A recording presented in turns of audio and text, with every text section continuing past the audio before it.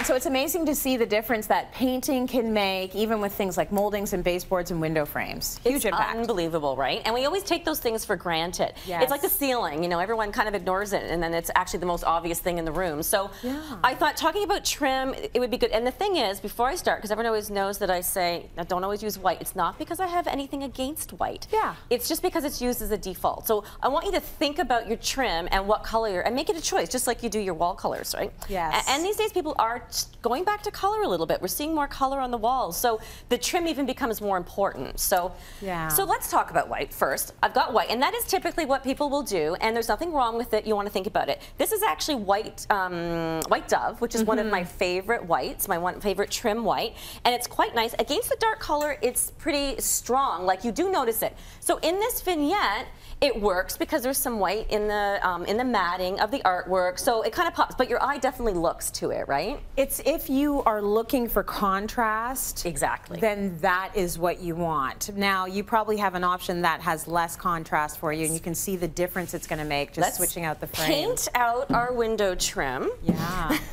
This is probably a little faster than painting, but you know when else you want to do this? You want to do this when maybe you don't have exactly the trim that you want. You're right, Tracy. Right? Because if you put white on the trim that you, if you put white, you're going to really notice the trim. So if it's little itty bitty trim, you probably don't want to do white. And I'm going to show you another option to hide it completely. Yes. But here I've used Black Panther, and this is really interesting because a lot of designers are inspired by commercial spaces with the black iron window frames. So by bringing that inside, you kind of get this really cool look. It's graphic without being as strong as the white. So again, now your eye is drawn to the white in the picture frame. So by changing the trim in your space, you can really draw attention to other parts. So we talked about color and changing the color around it, the context. The trim is equally important to that. It really is. It makes the difference. It's going to tell you where the eye is going to go. Right. Now, You can control that. You can control that. So I actually love the idea of painting it out. Sometimes I think we've also gone from really sort of thin trim to thicker trim. So anyone that still has the super thin trim and they haven't been able to sort of double it or go bigger, sometimes they just want to get rid of it. Painting it the exact same color of the wall is a trick that we used in our house in many different places. Smart? And that's what I really wanted to show here, because we did that actually in the house that we just showed on tape also. Let me just see here.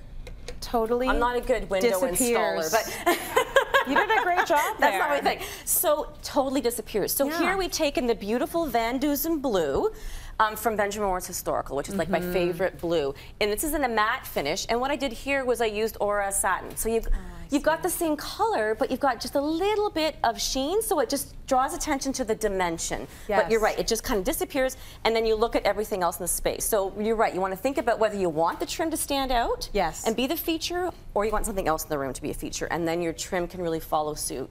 Love that. So you actually have the control over what is the focal point in your space. Thank you for that power, Sharon. There you go.